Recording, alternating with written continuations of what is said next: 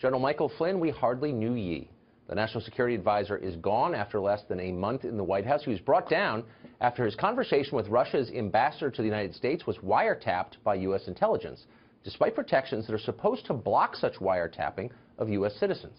Perhaps Flynn deserved to go for apparently lying to the vice president, but even if he did, what does it say about U.S. intelligence that it may be spying on the administration? Congressman Ruben Gallego of Arizona was one of the Democrats who demanded the firing of General Flynn, and he joins us now. Congressman, thanks a lot for coming on. Thank you, Tucker, for having me. As you know, the law requires a warrant from the FISA court in order to proceed with a wiretapping such as this. And the law specifies that if an American citizen is caught up in that wiretapping, that his identity be protected and the content of his side of the conversation also be protected. That didn't happen, and somehow this information was leaked to the press. Are you for that? No, clearly we're not for that. Clearly we want every American to have their due process and have their civil rights defended. Right. Also, at the same time, there's something that's been very questionable that's going on. We believe, obviously, that this was in the course of some type of wiretapping of the Russians, and they happened to actually catch somebody else in the process. But at the same time, I think the best way to answer this is to have a full investigation. Let's have this go through the proper process, so that way, if there is anything questionable about what occurred, that does get fleshed out. And I think General Flynn is owed that, and I think the American public is owed that. Well, I agree with you completely. But here's what we already know. We don't, by the way, know exactly the content of this conversation, because as far as I know, there are no copies of the transcript. Have you seen the transcript yourself? No, we have not, which is why I think an investigation at some point or another would be more valid. That sounds right to me. So we can proceed with the knowledge that we're ignorant of what exactly was said. But we know something was said. But we know for a fact that a U.S. intelligence agency wiretapped an American citizen, a private citizen. He was not a part of the U.S. government at the time in December when this happened. And they leaked it to the press. Now, is there anything more dangerous, really, than a U.S. intelligence agency which exists to monitor activities abroad, foreign governments, turning against a political enemy and destroying him? Whatever you think of Flynn or his fitness for the office, that's the most disturbing part of this, isn't it? Well, I think the more dangerous part is some type of subterfuge that was going on with our election, if there was any kind of collusion with a campaign, whether they know it or not. Now, obviously, that this is something that we should investigate, and I agree. I'm very happy you agree with me, Tucker, on that.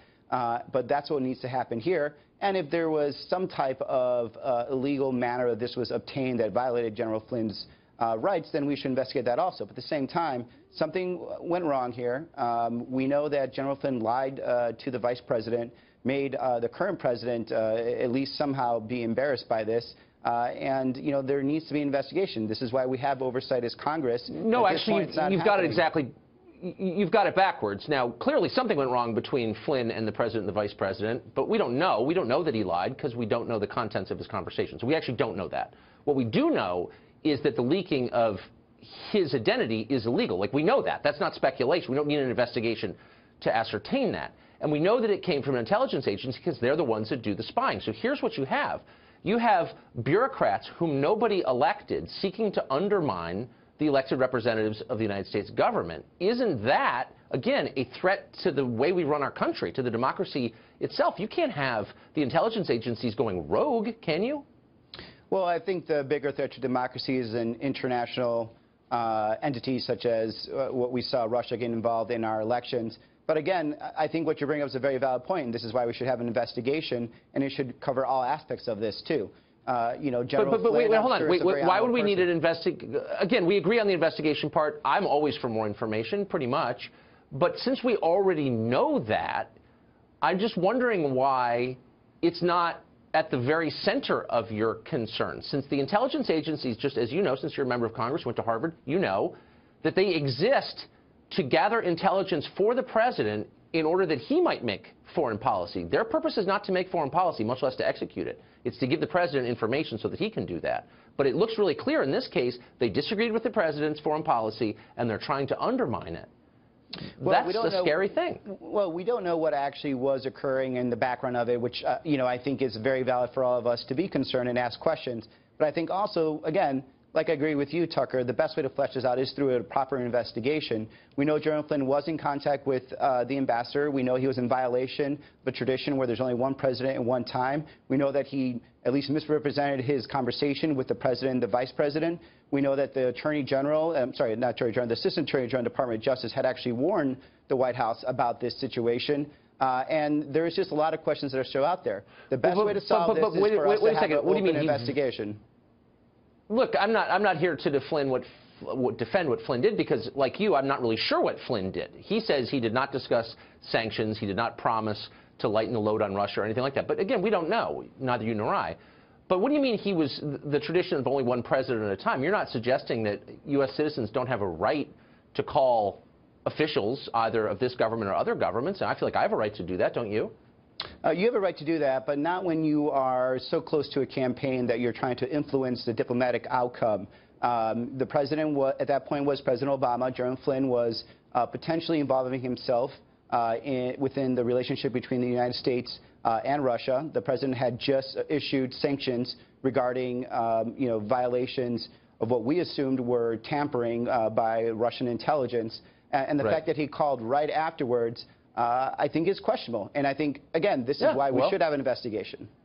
Okay, but again, here's what we know, that the U.S. government is spying on American citizens and not keeping that information secret. Now, I don't think you're some kind of crazy lefty, but you're on the left, and the left has a long tradition of standing up for civil liberties. And the most basic civil liberty of all, as you often say, is privacy. And you need that. It's a prerequisite for freedom. So if you don't have any privacy from the U.S. government spying on you, like, things fall apart. Why aren't you more upset about that? Well, I think also we may have to understand what actually is going on here. We have a Republican Congress that's not exactly doing oversight right now. And for all we know, and this is why we have to have an investigation, that our whistleblowers, if we want to call them that, may have felt that they weren't getting the attention that was needed to something that was extremely a dangerous situation. Again, let's remember that the Attorney General, Assistant Attorney General. Wait. So I'm sorry. Stop there. So you think you're suggesting it could be there are circumstances under which you can imagine it would be legitimate for someone in an intel agency, someone you're calling a quote whistleblower, to leak the identity of a U.S. citizen and the contents of his private phone conversation? You're saying that could be legitimate? Well, if you have no oversight that's actually occurring by any entity within the government, and at the same time you have the Assistant Attorney General who warned the Trump administration that there is potential leaking and blackmailing situation with someone like General Flynn, who is sitting within the National Security Council, this is a very serious situation. So again, wait, but hold on. First of all, there's no. That was her personal assessment. Whether it's true or not, we don't know. But you seem to. I just want you to say unequivocally, you should not break the law by spying on U.S. citizens and then leaking illegally the contents of those conversations to the Washington Post. Like, if we can't agree that that's a bad thing, then what's the basis for a conversation here? Like, just agree, if you would, that that's out of bounds, or should be. Well, I think any U.S. citizen has certain privacy rights that we should all respect. I think General Flynn may have crossed the line. And at the same time, I'm willing to investigate this and actually look at this at the full scope of what occurred there. And if General Flynn's violations, if there's any violations that actually occurred, General Flynn, then that should also be remedied too. At the same time... What do you mean? We know that they occurred. We know that they occurred. Again, that's not a debate point. We know as a factual matter that the law was violated. So let's just say that. It doesn't mean that Flynn's a great guy, but the law was violated, right? Well, I think an investigation would actually give us more information than just us speculating back and forth. Again, look, the Assistant Attorney General said that that's the one part of our conversation that's not speculation. Well, look, the Assistant Attorney General said that this person is potentially compromised, could be potentially blackmailed, and is sitting in very sensitive situations. Right. Well, this is a very serious situation. It's still illegal to leak his name, period. At the same time, this is why we should have a full investigation about what occurred. All right. I got that. Congressman, thanks a lot.